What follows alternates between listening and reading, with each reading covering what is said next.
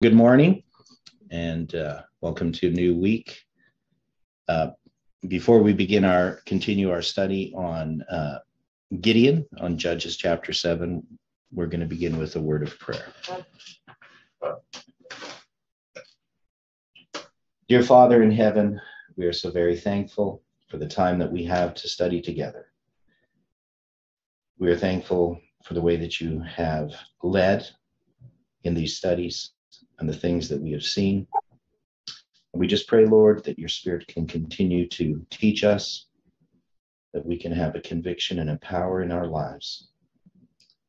We pray for those around us, those that we have contact, that we can reflect your character. And we pray for our personal needs, living in this world of sin and suffering. We ask for your healing to happen for those that need it. And we ask, Lord, that we can be faithful in the little things that you ask us to do each day. We ask for your angels' guidance and protection. And we ask for your Holy Spirit to speak to our hearts. Be with us now as we open your word together. May you bless the reading of your word, is our prayer in Jesus' name. Amen.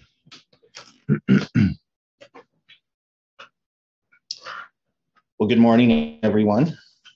Now, we spent the last two studies, Wednesday and Thursday, looking at the 300. Now, what did we learn about the 300 by studying the symbol of the 300? Does anybody remember how we understood that symbol?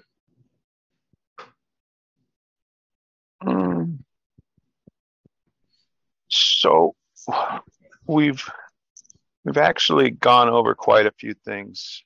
One of the first things that we noticed was the first mention, which was the years, I believe, or yeah.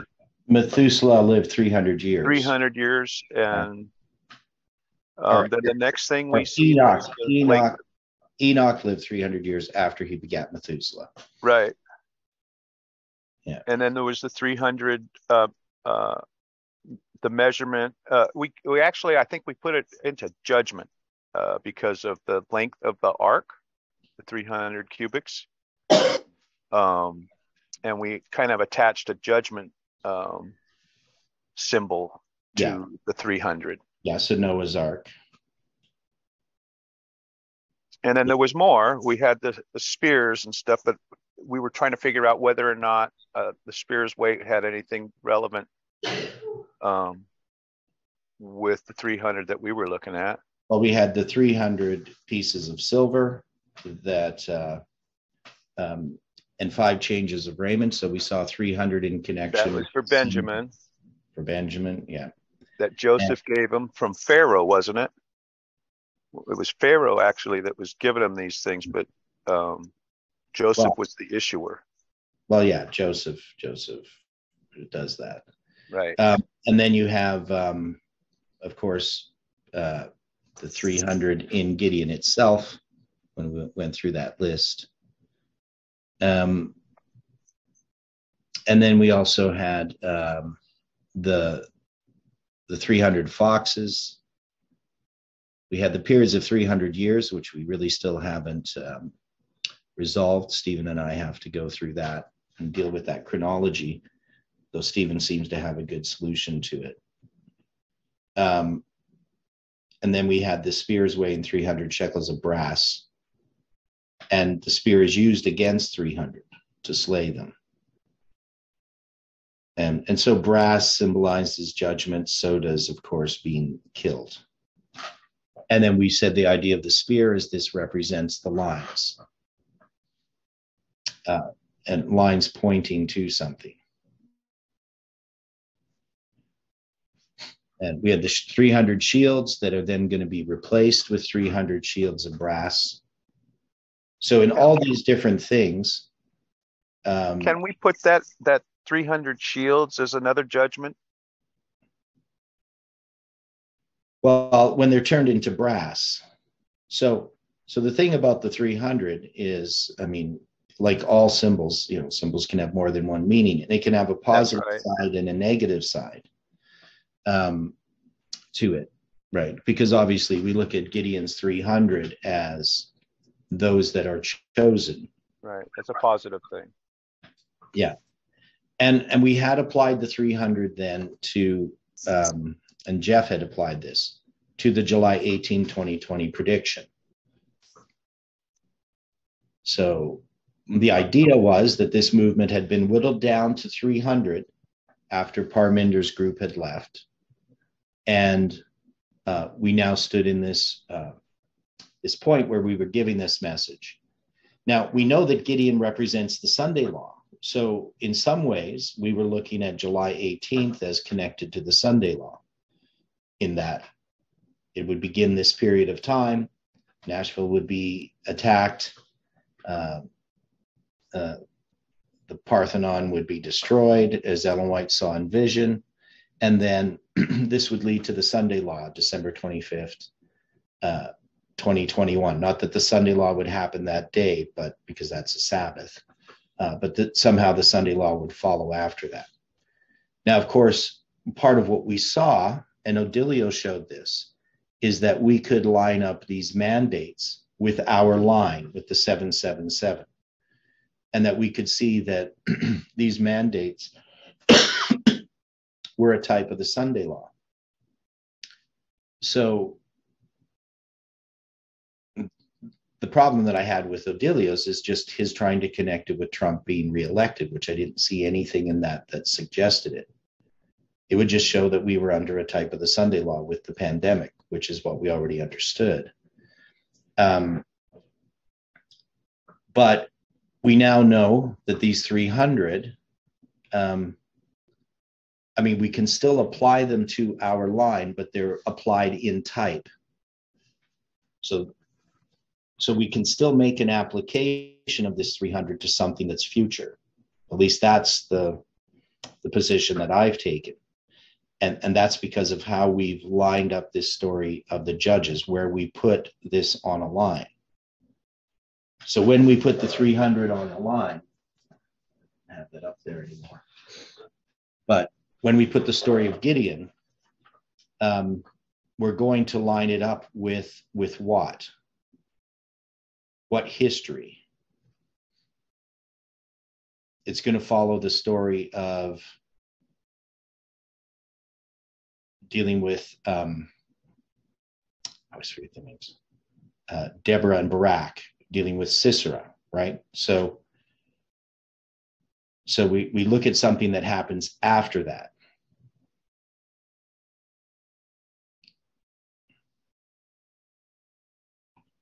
Now, what were some other things we did with the 300 as far as a number?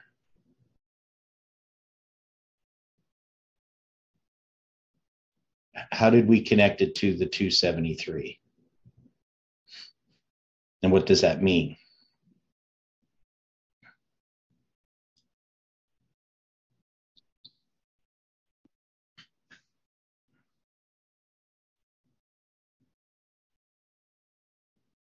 Well, that would take us to Numbers, chapters 2 and 3, I think. So. Yeah.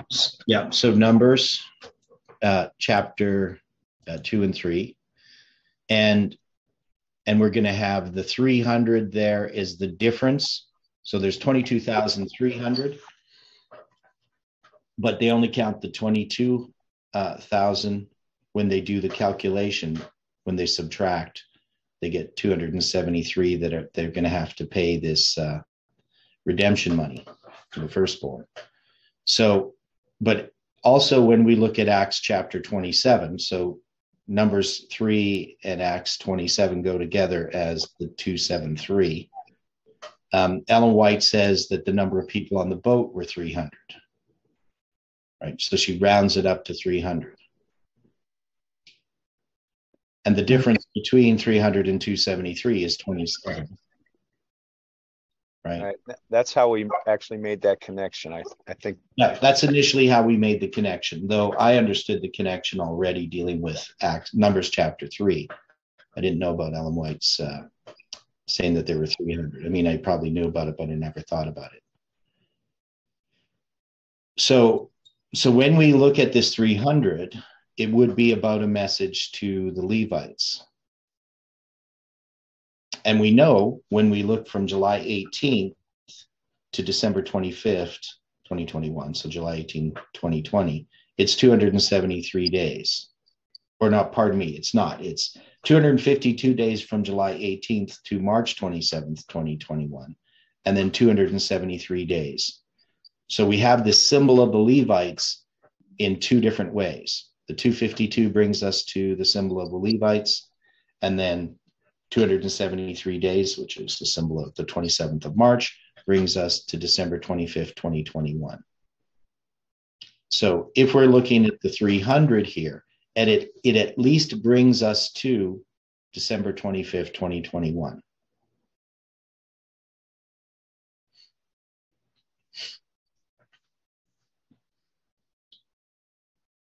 Okay. And any other thoughts on that?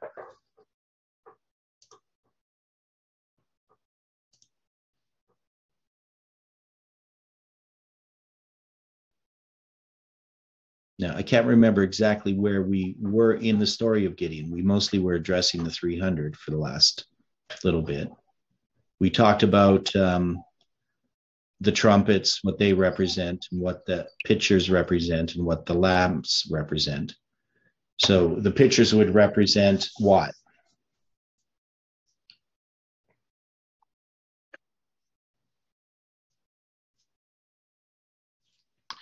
I believe your point was that the pictures represented humanity. Right. So we have this treasure in earthen vessels. God's the potter, we're the clay. And so that symbol is used in Scripture to represent humanity, right? Now, they're empty pitchers, it says, but they're going to put the lamps inside those pitchers. So what are the lamps?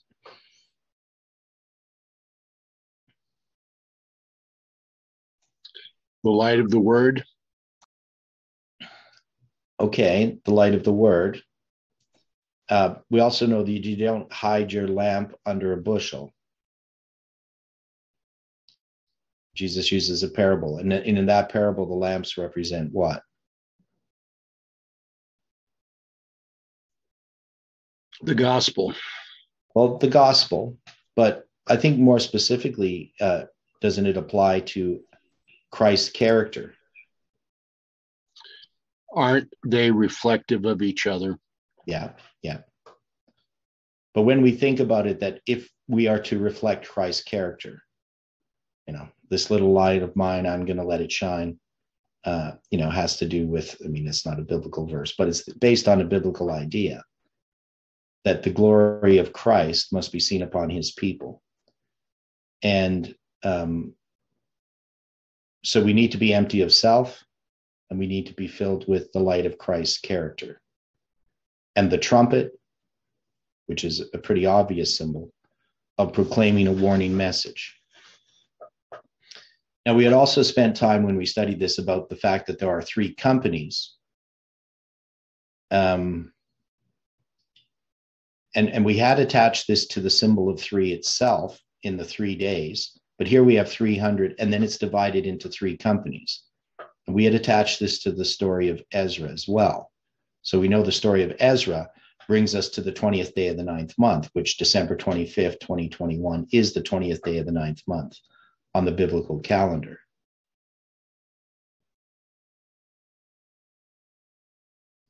Now, we also have another 3 days, which I can't remember if I think I slightly referred to it, but I didn't go into detail. And that has to do with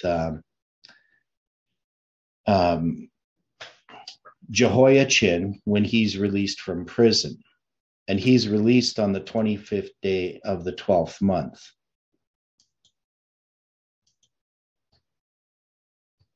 Right? So in Jeremiah 25, it came to pass in the 37th year of the captivity of Jehoiachin, king of Judah, in the 12th month, in the 25th day of the month,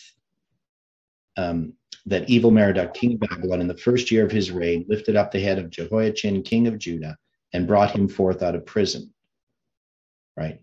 So we know it talks about the diet that's given to him, and there's actually a record of this diet, which includes his sons. So Jehoiachin's sons are also fed with this portion, continual diet. So the grain ration tablets record this. But the date that's here is the 25th day of the 12th month, right? So the 12th month in the 5 and 25th day. But we also see this same passage in 2 Kings.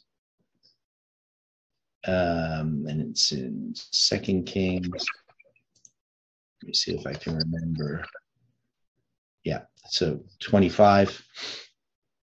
It came to pass in the 7 and 30th year of the captivity. So it's the 37th year. That means it's 36 years that he's been captive, of the captivity of Jehoiachin, king of Judah, in the 12th month, in the 27th day of the month, or the 7th and 20th day of the month. So here, what we see is, if we were going to count in an inclusive way from the 25th to the 27th, is how many days?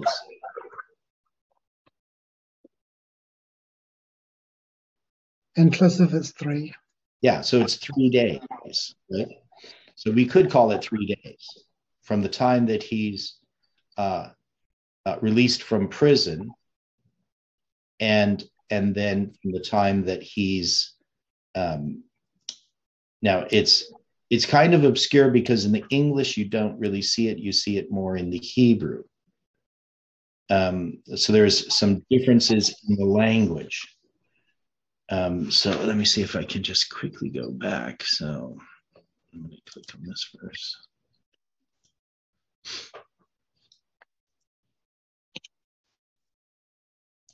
So when we look at this one, it says, evil Merodach, king of Babylon, in the first year of his reign, lifted up the head of Jehoiachin, king of Judah, and brought him forth out of prison.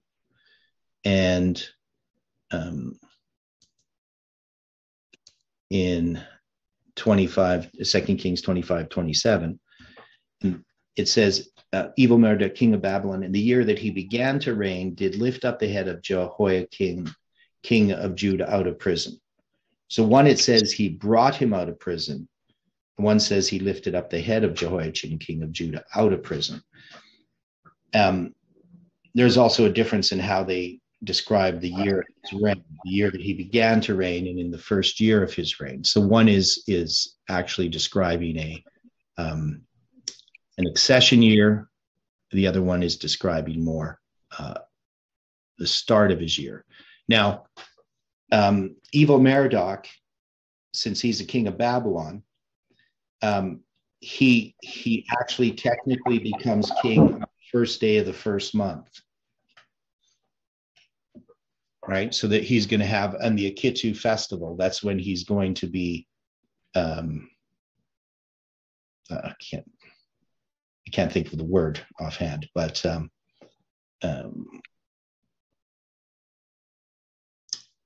it's like his inauguration, right? So he's going to become king, even though technically he is king. But really, they do a type of dating where the preceding king, so that would be Nebuchadnezzar's reign, is still being counted until evil Merodach gets to the first day of the first month. In some ways, though, they will talk about his accession year as part of his first year sometimes. So there's kind of a little bit of things that aren't quite clear on how they always do it. There isn't the consistency, I guess. So.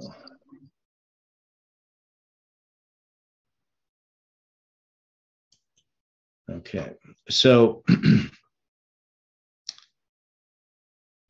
why do I bring this up, these 3 days here, and the 25th day of the 12th month, but also the 27th day of the 12th month? What is this? How is this connected with this 300, what we're studying in Judges?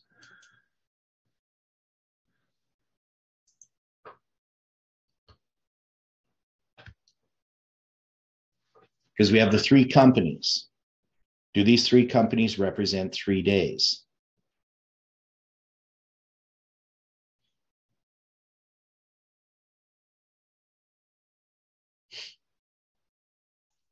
That could fit.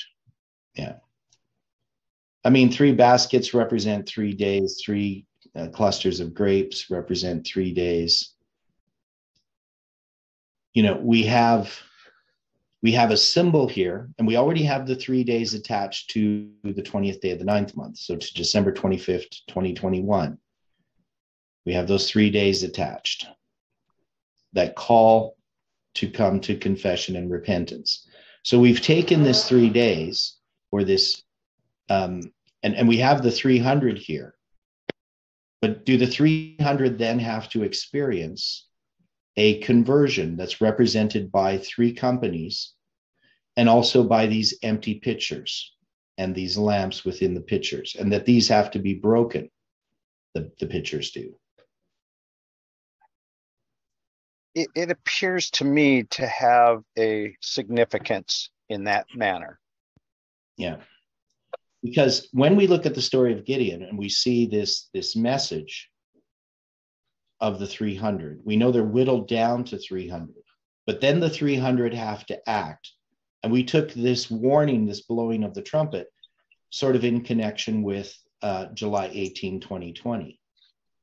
But we should maybe see that July 18, 2020, March 21st, 2021, and December 25th, 2021 are more about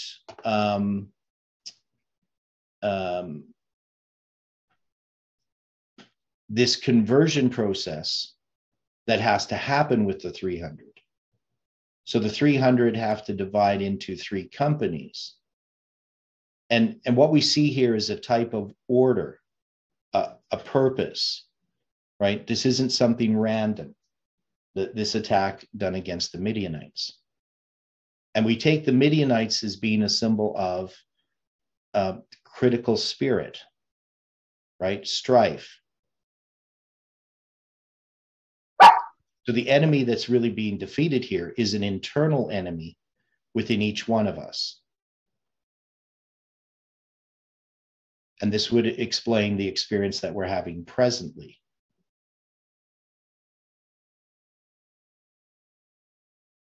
So this is the future. Yep. I'm sorry. So now we're making the connection to instead of when we say internal, so we have a symbol right there, the word internal, to be inside the movement, and then now it's inside each one of us, and that makes perfect sense. Mm-hmm.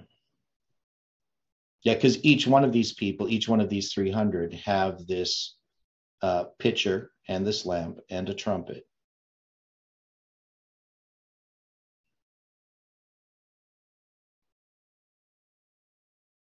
So when we look at Gideon defeating Midian, so when we start to look at, now also notice that when I blow a trumpet, I and all that are with me, then blow ye the trumpets also on every side of the camp and say the sword of the Lord and of Gideon. I mean, that's Judges 7:18. I mean, obviously we're in Judges chapter 7 and we're going to get verse 18 at some point, but it's happening in a key verse. This command to, when he blows the trumpet, that they are also to blow their trumpets. And this would be the July 18th warning.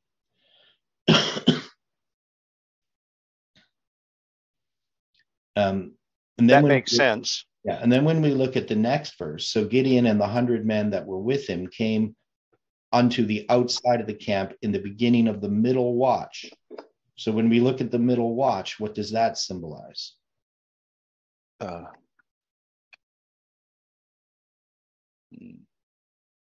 Midnight.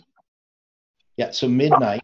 And it also represents a chiasm, a chronological chiasm, right? Right. When you have the middle of something, it suggests that.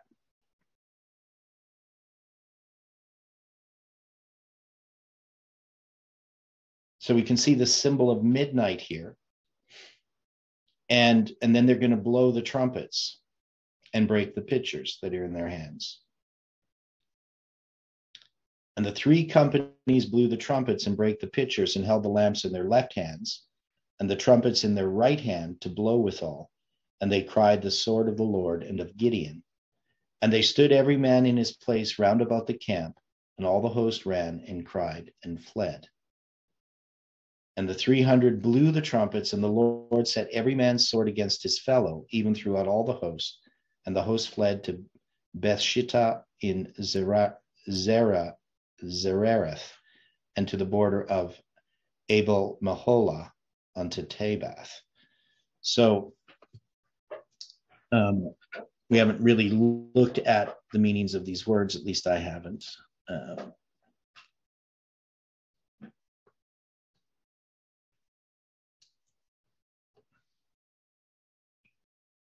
So what do we see here with this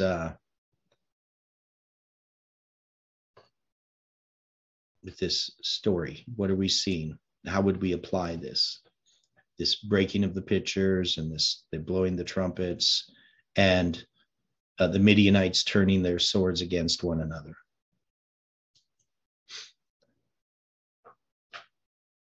What about the left hand? The left and the right hand, yes. Yeah, that's significant as well. Mm-hmm. That's the north and the south, or the east and the west, I mean, or? What's the north and the south? North and the south, right.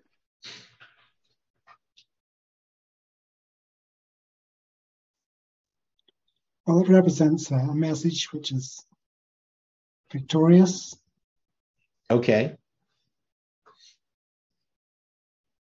So if we look at July 18th, was the message victorious?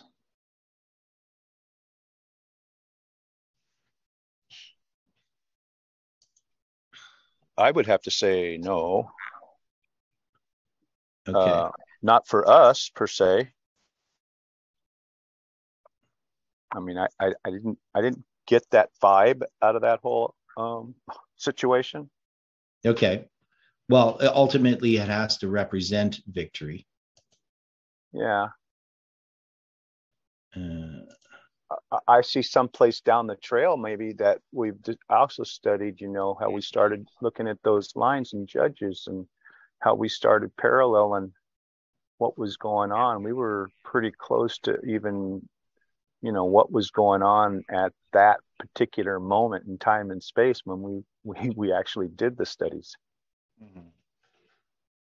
Yeah. Okay. So a number of things here. So we have lots of different symbols. We have the three companies, of course, which you were saying represents 3 days, and they blow the trumpets. And this 3 companies representing 3 days also represents order, right? So this is a type of organization that occurs under this message of Gideon, which we haven't really seen, other than, the movement was able to put together some advertisements that were put in the Tennessean, and to get a website up.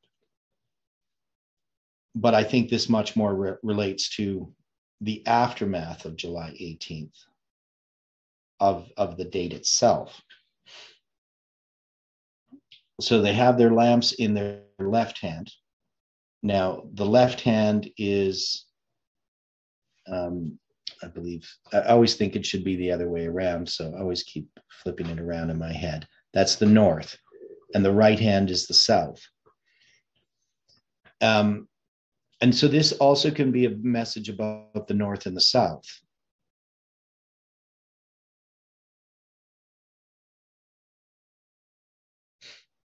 And they, of course, they give a cry, the sword of the Lord and of Gideon. And Gideon represents this message of July 18th. But if this enemy is this critical spirit that exists, we would have to say that this hasn't yet, we still haven't had this victory. Correct. Yeah, we can say that that in a sense we've been whittled down to the 300, and the 300 has been given its command, but the actual proclamation of July 18th is not what's being described here. Now, we have other symbols in Judges 7:22, which are these places. So they fled, and that is the Midianites are going to flee to Bethshittah. So that's just the house of the acacia tree, the shittim wood, right? In Zerarath,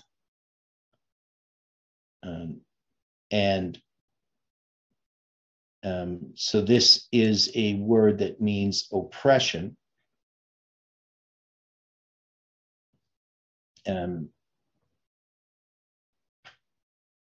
So it's from a unused root meaning to pierce or puncture. And to the border of Abel Meholah, and that means the meadow of dancing, city of Issachar, birthplace of Elisha. And then we also have Tabbath, which is celebrated. Right, so we have this place east of the Jordan. So these are the Midianites are going to flee to these places. So what would these different things symbolize? I mean, you got a place of dancing, celebrated, but you also have the house of the acacia tree or the shittim tree, and you have oppression.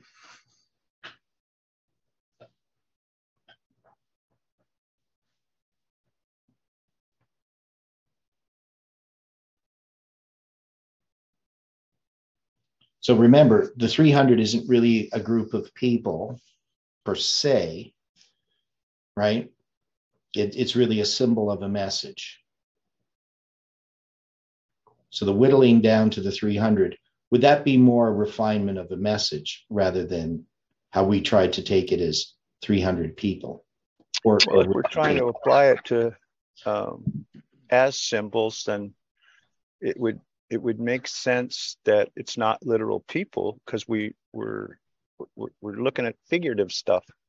Yeah, because Jeff had implied it. You know, we've been whittled down to this 300, so to speak, from this larger group that existed prior to the Omega taking over.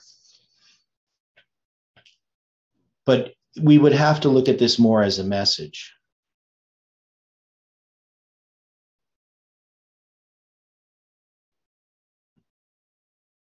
Yeah. Yes. Mm-hmm. I mean, isn't it about taking the person out of it? Isn't it about taking self out of it?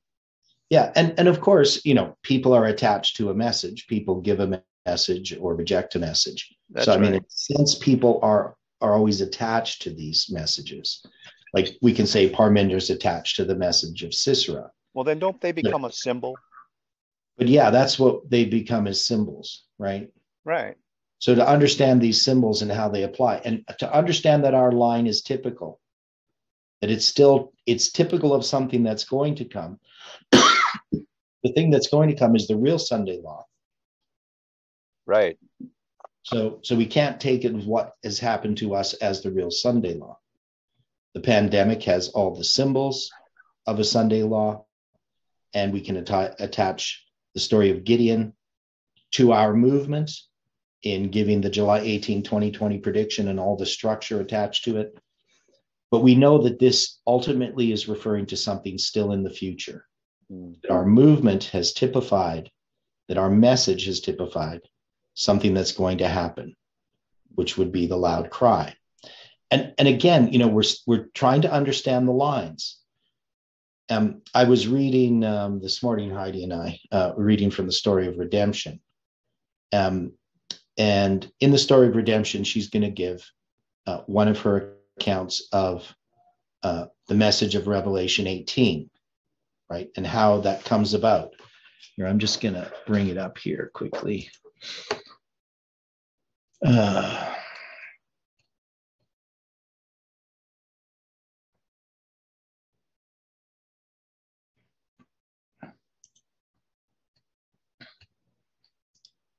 So it's going to be, I think it's the chapter, The Loud Cry, 58.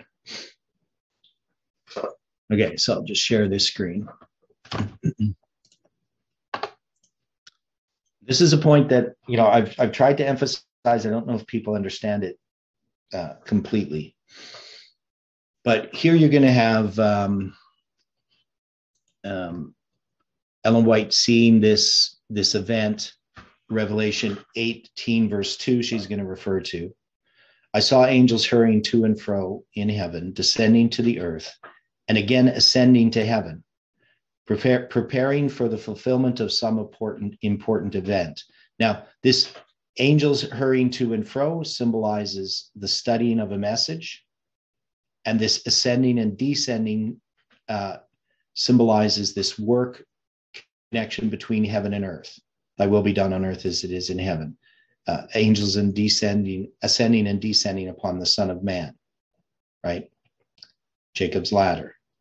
Right. I saw another mighty angel commissioned to descend to the earth to unite his voice with the third angel. So this is going to be the angel of Revelation 18, and give power and force to his message. Great power and glory were imparted to the angel, and as he descended, the earth was lightened with his glory. The light which attended this angel penetrated everywhere, as he cried mightily with a strong voice, Babylon the Great is fallen, and is become the habitation of devils, and the hold of every foul spirit, and a cage of every unclean and hateful bird. Now, of course, we know that this is not about an angel literally descending and giving this message, that it's God's people who give this message. It's just symbolized by an angel. Same with the first and second angel's messages. Angels don't give those messages. Men do. But they're symbolized by these angels giving messages. That's right. The message of the fall of Babylon, as given by the second angel, is repeated with the additional mention of the corruptions which have been entering the churches since 1844. The work of this angel comes in at the right time to join in the last great work of the third angel's message as it swells to a loud cry. And the people of God are thus prepared to stand in the hour of temptation, which they are soon to meet. I saw a great light resting upon them, and they united in fearlessly proclaiming the third angel's message. So we would have to look at the story of Gideon as parallel to this, right? Because we have the loud cry, we have the glory of Christ's character, right? The glory filling the earth. So the story of Gideon really applies to this event, but we are applying it to our movement at the present time. Now, she goes on, angels were sent to aid the mighty angel from heaven, and I heard voices which seemed to sound everywhere, come out of her, my people, that ye be not partakers of her sins, and that ye receive not of her plagues. For her sins have reached unto heaven, and God hath remembered her iniquities. This message seemed to be an addition to the third message, joining it as the midnight cry joined the second angel's message in 1844. So Ellen White is paralleling the loud cry to the midnight cry. And originally, this is how Jeff had done this. Initially, he had taken the idea, what Ellen White is saying here, and that the midnight cry was parallel to the loud cry. So when he first had his lines, that's where he put the midnight cry. The midnight cry was the loud cry. There was no midnight cry before the Sunday law initially. But as time went on, he came to recognize that there was a midnight cry that preceded the Sunday law, which seems to contradict what Ellen White is saying here. That is, she doesn't take the midnight cry and put it before the Sunday law. She puts it after the Sunday law because it's the loud cry. Now, how did Jeff initially justify putting a midnight cry before the Sunday law? What was his reason for doing so? Does anybody remember? Well, with the midnight cry preceding the shut door, October 22nd, you have there in the shut door, one door is shut, but another door is open. Okay. And with the Sunday law, the door is shut to the Seventh-day Adventists, but then another door is open Okay. to those who have not had light. Right. So you have a midnight cry before that. Mm-hmm. So what he was doing is he's taking the Sunday law and making it a close of probation for Seventh-day Adventists. So initially on his lines, he didn't have a Sunday law as a close of probation for Adventists. He just had the close of probation. He had the time of the end, the Sunday law, the close of probation. Those were his three waymarks. But as time went on, we started to zoom in. Now, we weren't aware of what we were really doing, but the point that I was asking about specifically had to do with the fact that there is a closed door on April 19th, 1844, and that there is a midnight cry that precedes the close of that door. That is, the Millerites believed they were giving the midnight cry in 1843 initially. So Jeff took that and said, well, we have a midnight cry before this close of probation. But it's not the true midnight cry, right? Because the true midnight cry is the one that's going to happen with the seventh month movement. And that's how initially he justified it. He said there are two midnight cries. And so originally he was sort of lining up the midnight cry that we were putting in our line before the Sunday law. He was lining it up with the midnight cry that occurred before the close of probation for the Protestants. But he didn't do that for long. He did that initially as a justification, but never referred to it again as far as I could tell. We just ended up with midnight, the midnight cry before the Sunday law. So we had the waymarks at that time when he did that, because we had now had the midnight cry being the first day of the fifth month.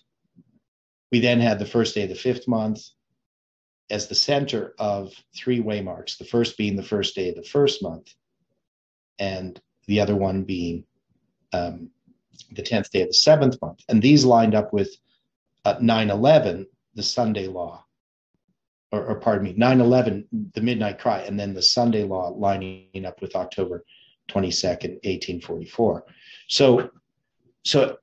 But Jeff was actually zooming in to these waymarks, but he wasn't aware of what he was doing. He wouldn't have said, well, this is typical of this, though he did say that waymarks were typical of other waymarks. So he hinted at it, but he didn't really know how to sort it out. So we understand that a lot more, that when we zoom into a waymark, there is a reform line, that these aren't reform lines that are staggered with each other, but you're actually just looking into a waymark and seeing a reform line. So when we apply Gideon's 300, the story of Gideon, to our movement, we have to be zooming into one of the waymarks on a bigger line, the line above us, whatever line that is, whatever waymark it is. Would we agree with that?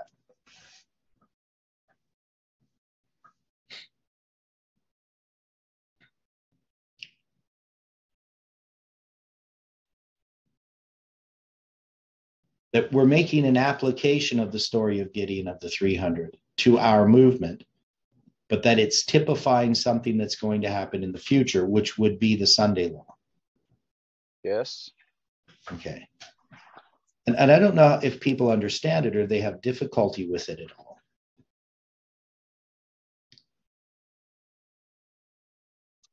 It's hard to keep completely tracking on all of this stuff. I mean, which line we're on. Yeah. Right. Yeah, because we haven't really defined this yet. We haven't really said, what line are we on? What waymark are we zoomed into on that? And aren't these the questions that we're supposed to have? I mean, and aren't we, this is what we were trying to address in the very beginning of all these studies of understanding the lines. Yeah, well, see, we're not there yet. We're getting there. Yeah. So after July 18th, I mean, it became really clear that we were in a typical line. I mean, even before July 18th, I knew we were. But the movement hasn't really embraced this idea of the typical lines. Because that's why we're still sort of going along the track that we had before July 18th, that we're in this Sunday law, but that this is the real Sunday law, not a typical Sunday law. Even though we say, well, the pandemic was a type of the Sunday law, we're still looking for the Sunday law to just directly come out of it without all of the things that need to occur that this movement has to accomplish before the Sunday law actually comes. So Adventists are going unwarned. Well, the whole purpose of this movement is to warn Seventh-day Adventists about the coming Sunday law. That's right. And if they're unwarned, we can't expect a Sunday law.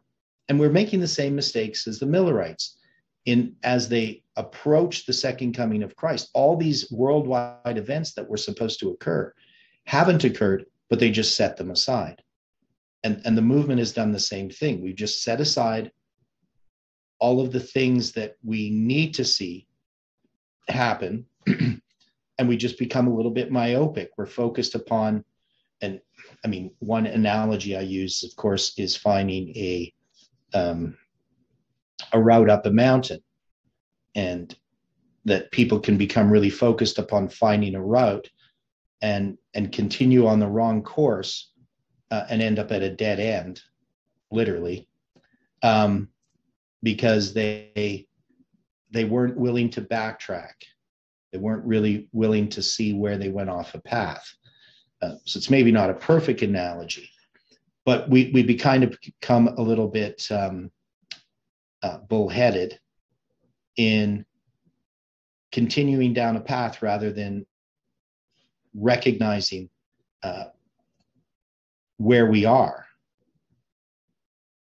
And so I think that part of what has to happen in this movement is we need to recognize where we are and what needs to be done, what needs to be accomplished, first within ourselves, but also within the movement. And that definitely, you can't take the story of Gideon and take the 300 and the breaking of the pitchers and the trumpets and say that that's already happened. Even though we applied it to July 18th, we know it's referring to a work that occurs in connection with the message of July 18th. But it can't be the publication of the July 18th prediction, because it doesn't have the characteristics that these symbols are showing. We don't see us reflecting Christ's character. We don't see these pictures broken. I mean, we could say that a trumpet warning went out, but that warning is still incomplete. It's still going out. It still needs to be completed.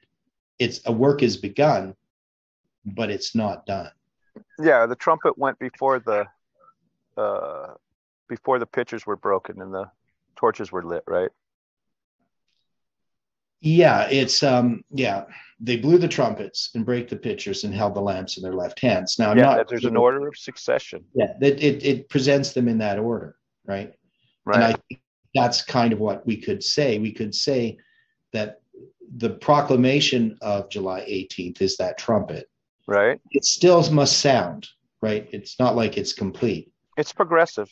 Yeah. Okay, and then, yeah. Okay, Dwight. Okay. If you go back to the question in the manner that Ron had just asked it, let's remember that the torches were lit and then were placed into the pitchers, because they can't light the torch after the pitcher is broken. Right. So having the torch lit, I would say, would be your first step. Your second step is placing the pitcher over it. The third is to hold the trumpet aloft. Yes, the trumpet sounds first.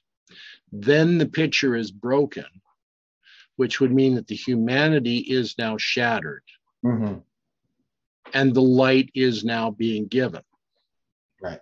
And so we can take putting the lamp, because the lamp here is the message, right?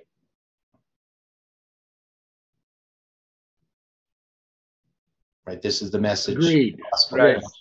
And so this movement has been preparing a message, and the pictures represent humanity, and humanity has been taking and studying these messages and putting this light inside of them, right?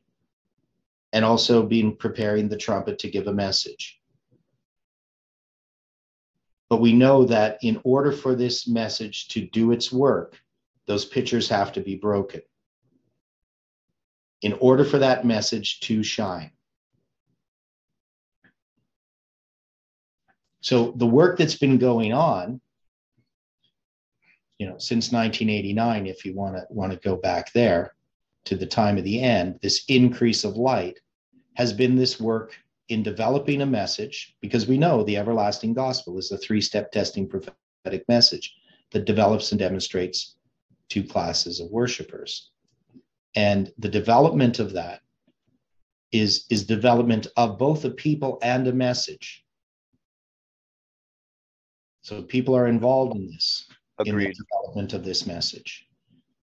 But in order for that message to have its effect, self has to die. And the message, the light of the gospel, has to shine. Christ's character has to be revealed. Having these pictures and putting the lamps inside of them and having a trumpet in your hand isn't enough.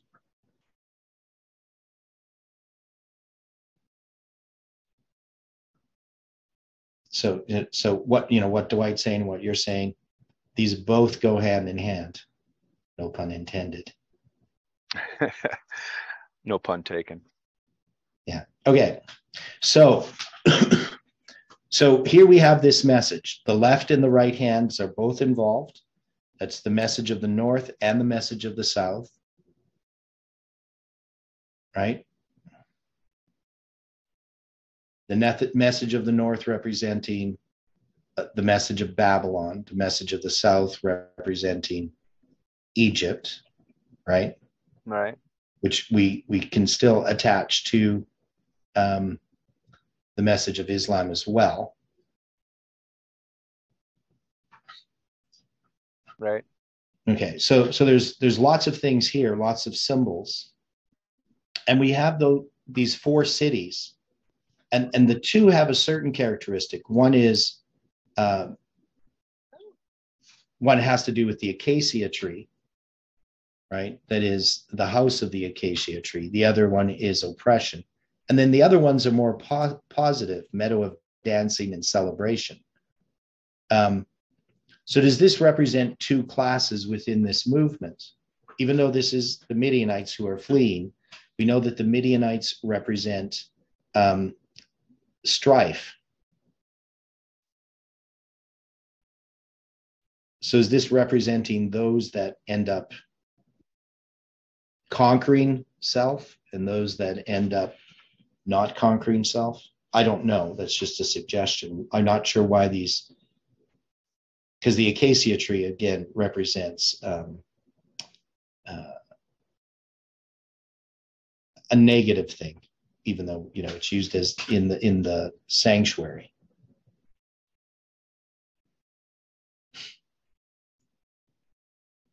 Any ideas about the acacia wood? Wasn't it all covered with gold though? Yeah, I know it's covered with gold. So it represents sort of humanity. Right. Yeah, because right. wood we relate to, or trees we relate to being humans. Yeah, and my understanding too is that this acacia wood would have to be sort of laminated.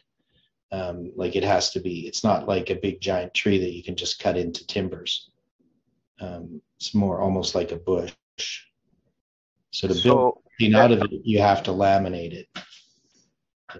Yeah, working with like oak and different hardwoods, Mm-hmm. it's not good to try to carve something out of a solid chunk. So what we do in carpentry is we put together blocks Yeah. We squeeze them all together, with wood glue and whatnot, and then we make the carving out of that. Yeah, and that's what is understood of how they built things with acacia wood. Right. Yeah, it makes it really nice, and you don't get the big cracking lines that end up showing up in like log work. Right. Yeah, exactly. Okay. Now the men of Israel, they gathered themselves together out of Naphtali and out of Asher and out of all Manasseh and pursued after the Midianites. So we're going to see this unity in the movement to oppose this critical spirit. Is that how we're going to look at Judges 7:23?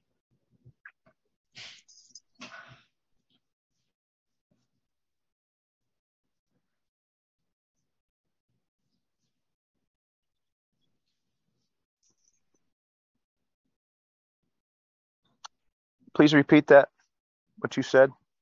Well, is this some kind of organization that occurs within the movement?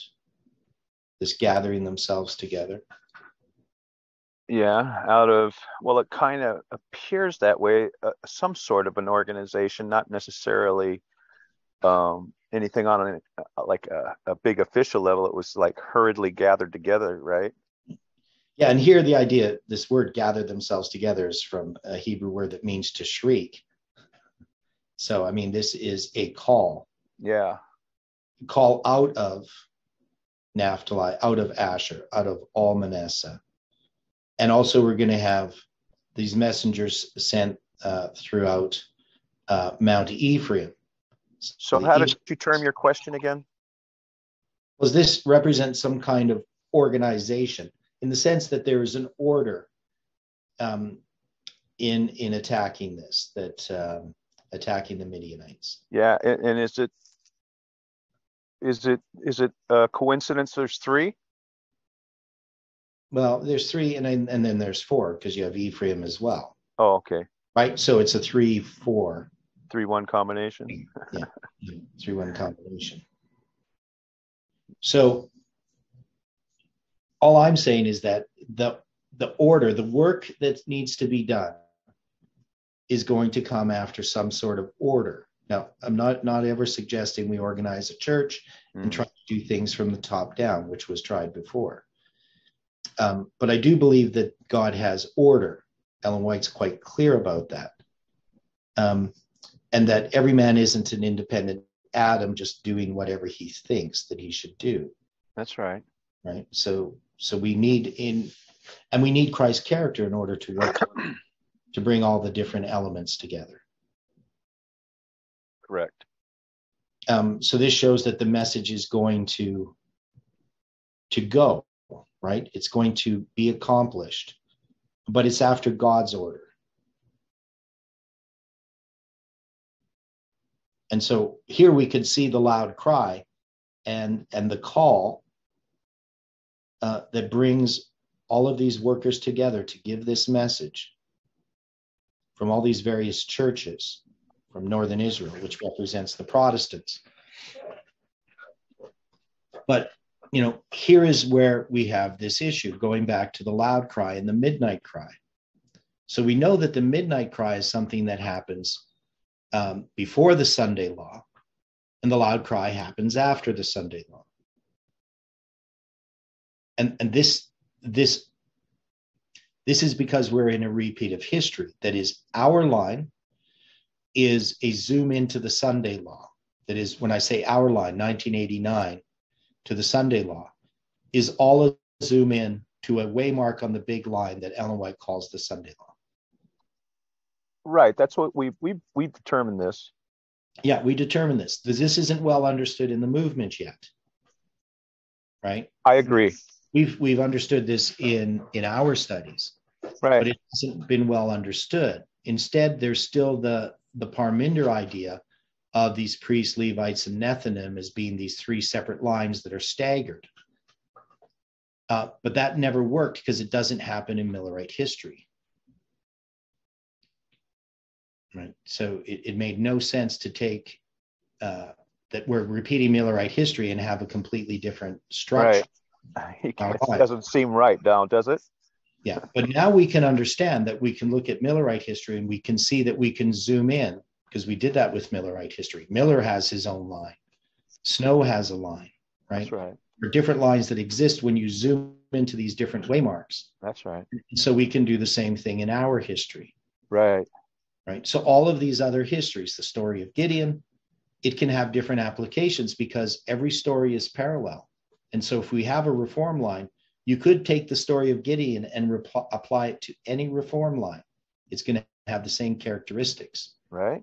But what we are called to do is because of our study of the book of Judges, is to take the story of Gideon and apply it to our history. That is, we're laying down these stories of the judges upon our history since 9/11, right? That's what we've been doing.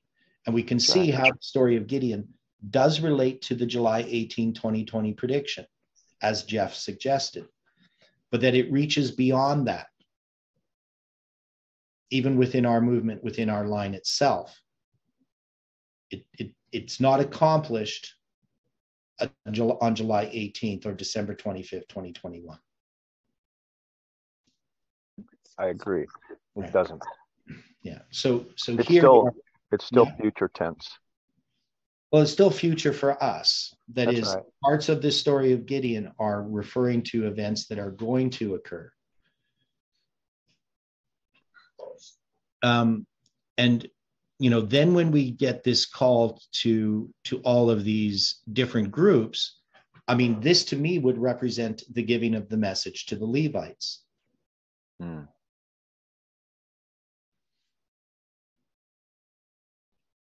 I mean, even if you look at Judges 7:23, I mean, that's March 27th backwards, right? Aren't we seeing the connections symbolically with the Levites, the different numbers that we've associated with them? Yeah. I mean, so that does tell us something. Well, the 300 itself representing the 273.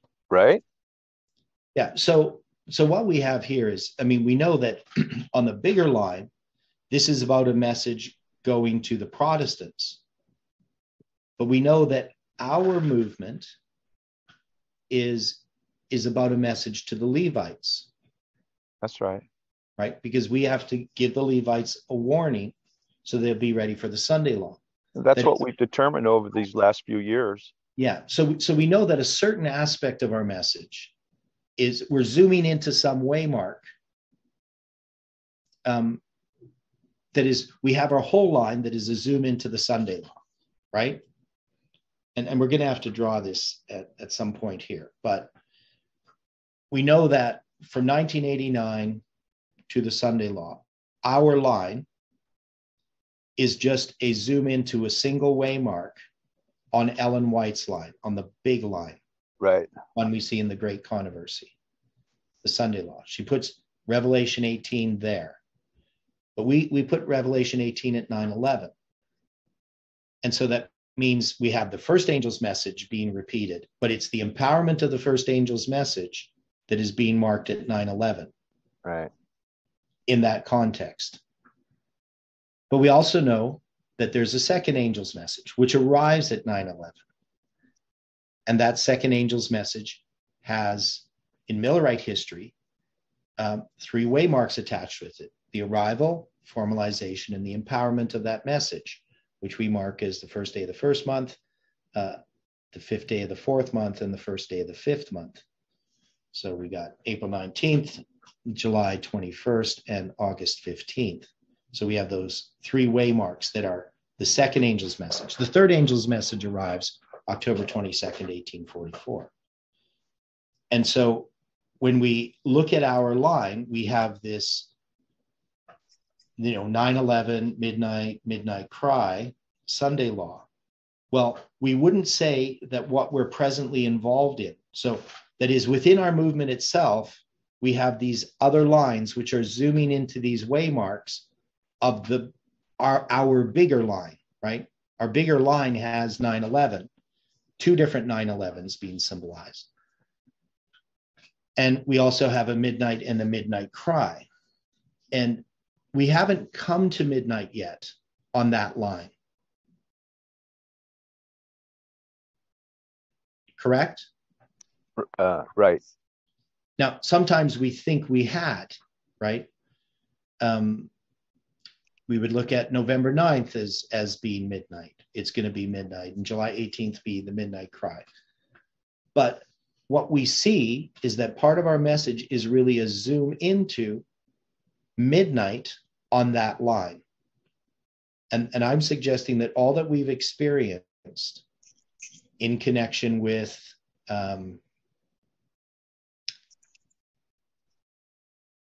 our history recently, and that's where we'd have to try to define where our different lines are, because we do have lines that have midnight and midnight cry already on them.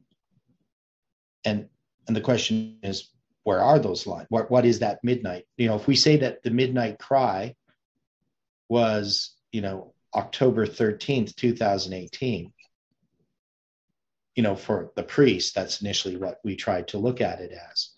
I mean, that obviously can't be correct, but it is a midnight cry on some line, right? And that's that line, you know, we can really define. We can define it chronologically.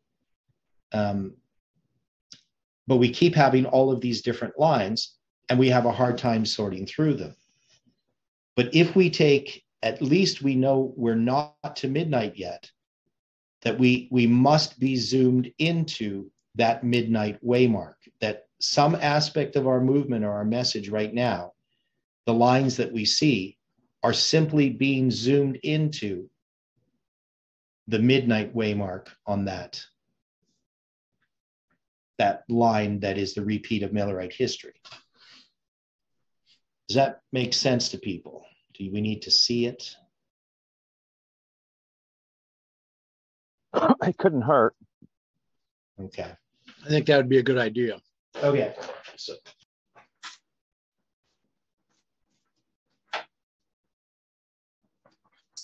So when we look at a line, and I'm not going to deal with Ellen White's line. I'm just going to take our line, 1989, 9/11. We have midnight cry, and the Sunday law. So that's all I'm going to take of this. Now, this is a repeat. This whole line here is zooming into the Sunday law. So if you're going to take the Sunday law as a waymark, that's a waymark that goes from October 22, 1844. That's the third angel's message arriving. And it's going to continue on here, and it's going to be joined by the Revelation 18. But that's the Sunday law. And then after the Sunday law, you're going to have the loud cry. And Ellen White likens the loud cry to the midnight cry, or the midnight cry to the loud cry. So this is a type of this. But here, we're going to have a midnight cry and a midnight and all these things here, and the angel of Revelation 18 arriving here. Well, that means this line must be zoomed into this waymark. But now we have events that are happening now. We have a type of the Sunday law that has occurred. So that means our line here that has a Sunday law has to be a zoom into one of these waymarks. And I'm also going to put here 9/11, just to confuse people. This is Revelation 9, or whatever the verse is. I can't remember the verse that gives us the third woe. But, you know, the prophecy of Revelation 9 from Millerite history. That's the empowerment. Yeah, so this is the empowerment of the first angel. This is the arrival of the second. So we have these two 9/11s. And I think we've had different lines. We've had lines in our movement that are actually zooming into this. We've had lines in our movement that are zooming into this. And we have lines in our movement that are zooming into this.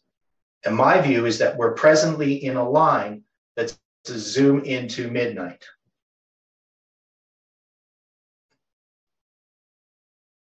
Now, maybe there's even layers here that we didn't see. That is, we could have a line that's a zoom into midnight, and then we can have events that are a zoom, because each time you create a zoom in, you're going to create another line, right? So if you have a midnight here, you also have to have a time at the end, etc., right? So we're not staggering these lines and laying them over top of each other like we did priests, Levites, and Nethinim. We're just zooming into a waymark.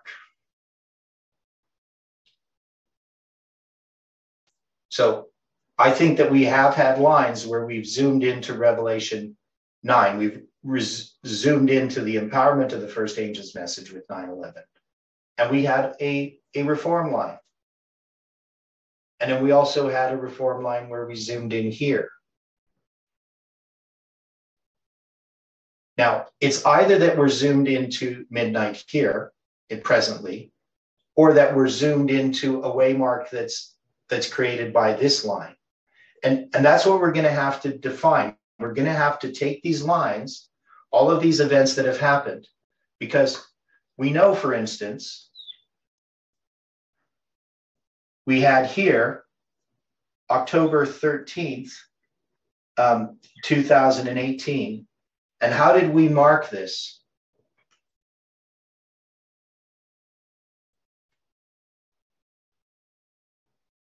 What waymark was this when we recognized this event?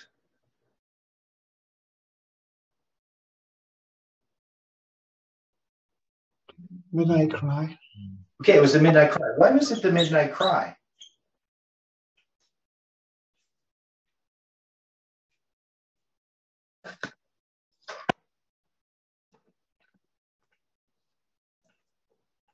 Why did we call it the midnight cry? Where was midnight?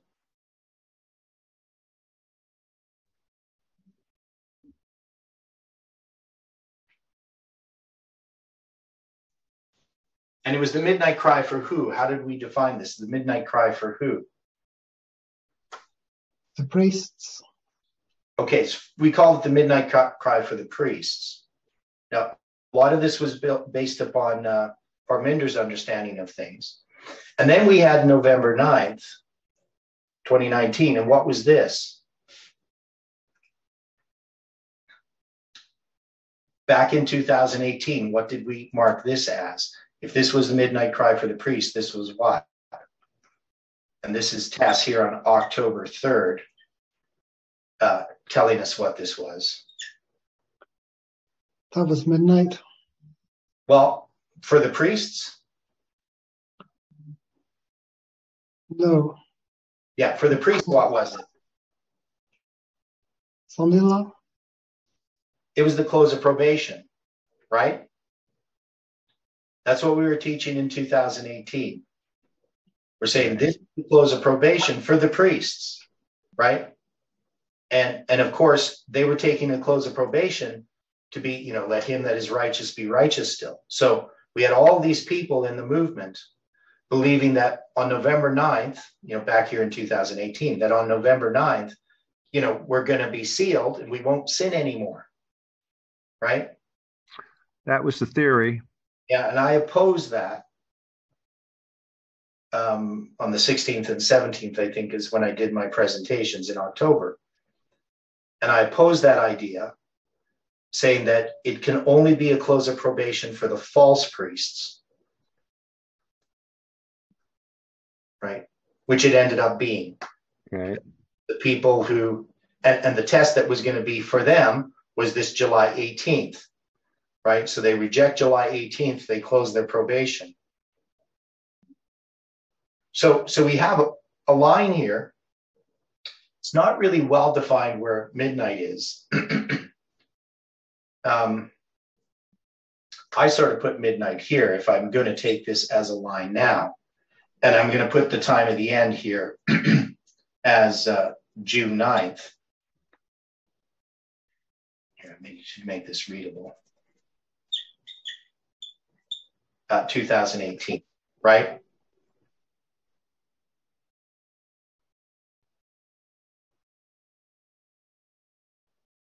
Maybe I do that. Maybe I make this 9/11, you know, the first day of the first month or something like that. And maybe I take this June 2nd, 2017 as the time of the end or something. You know, but anyway, if I'm going to create a line with this, I mean, this line here is a zoom into some waymark. But what waymark would this line be a zoom into? Wouldn't a line always zoom into the close of probation that's being marked by that line? Or not always, but generally? You would think. So wouldn't this all be a zoom into the November 9th waymark? Yeah, something like the other line of Ellen, how we've got the Sunday law as just like a big mark on her line. Yeah. So if we're going to put November 9th here, that's going to be 11/9 is here. And July 18th is here. These become midnight and the midnight cry for the next line above this line, right? So this waymark, this line that we had here was a zoom into this waymark, which we called midnight. But this obviously is not the same midnight as this midnight, because this must be a zoom into this midnight at the very least, right? If we follow that logic, yes. Right. So this is what has happened. We've had these layers of lines, but these layers of lines are just zoom intos of a line above it or a waymark. And so that close of probation that happened here was a zoom into this. But we could also have a zoom into this one, right? That is, July 18th itself can have a reform line attached to it. Right. So either we're zoomed into this or we're zoomed into this. Now, of course, July 18th becomes a close of probation. So I'm arguing that we've already passed this waymark. That there was a zoom into this waymark that had to do with December 25th, 2021, right? Yes. Okay. And that we could take the line of Gideon attached to that, maybe, because the line of Gideon is represented by this. That's what we've concluded. Yeah. So we're still kind of zoomed into this one. I mean, we have a division that occurs within this line. But maybe the close of probation for this line is still coming up. I don't know, right? But you see the complexity that can happen, these wheels within wheels. Right. That at first appear to be confusion, but as we continue to examine them, we start to see a perfect order. It becomes much clearer. Yeah. And we just haven't defined where all these lines are yet and which waymarks. But we can say that at least this line that we had in 2018 must have been a zoom into this waymark. And this here, this line is addressing Parminder's movement, his message, right? And they end up with the close of probation here in November. That's right, because they have their own line. Yeah. Right. Isn't that what we've determined? Everybody's has their own line. Yeah. Now, of course, there's a true message here and a false. And so it demonstrates and develops two classes of worshipers. And so by November 9th, we definitely see those two classes of worshipers demonstrated and developed. Right? Right. But of course, this is a typical line.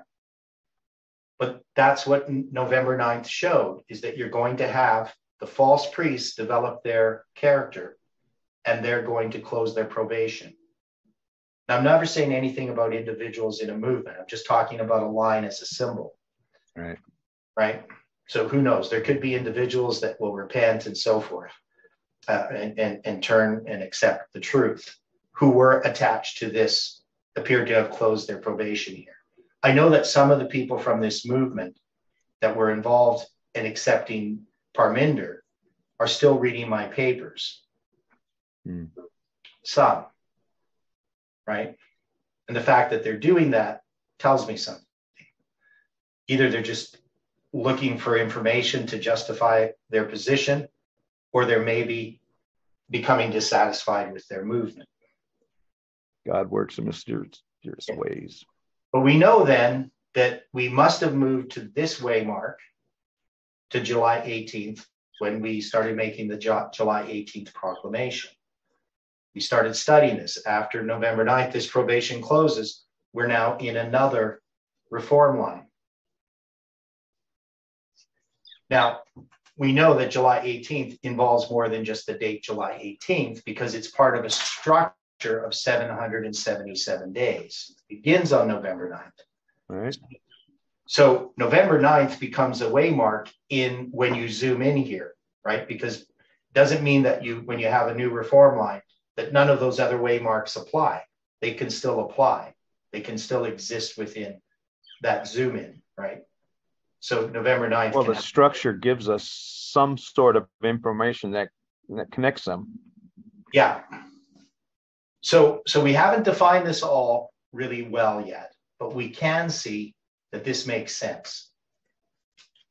That this is the best way to look at these lines. It's beginning to make a much more sense. Yeah. Okay.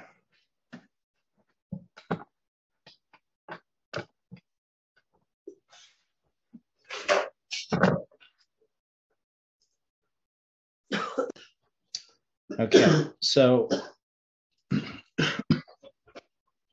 I hope that's helpful. I mean, Ron says it's helpful.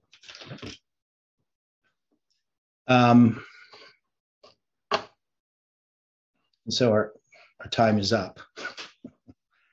Well, it goes by quick. So we still have to deal with some of these symbols, Oreb and Zeb, and what this represents as far as understanding this line of Gideon and where we would place this line of Gideon specifically. But I would say it's a zoom into July 18. But it's going to have included in it the December 25th, 2021 waymark.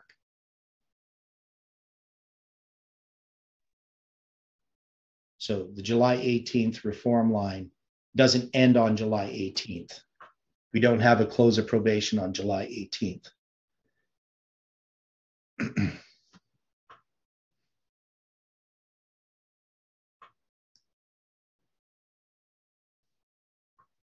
Any final thoughts on any of this?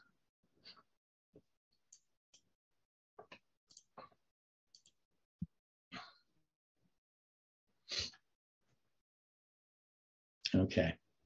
Well, let's close with a word of prayer. Dear Father in heaven, we are so thankful for the time that we've had to study here this morning. We're thankful for the light that has been given for our feet, that we can walk in that light today. Help us to walk in the light while we have it, to stay on this path that leads to the celestial city. We need to have your character. These earthen vessels must be broken, that your character, that your gospel can shine forth, that people can be drawn to you. Be with each of us. Help us to follow and serve you today, is our prayer in Jesus' name. Amen. Amen.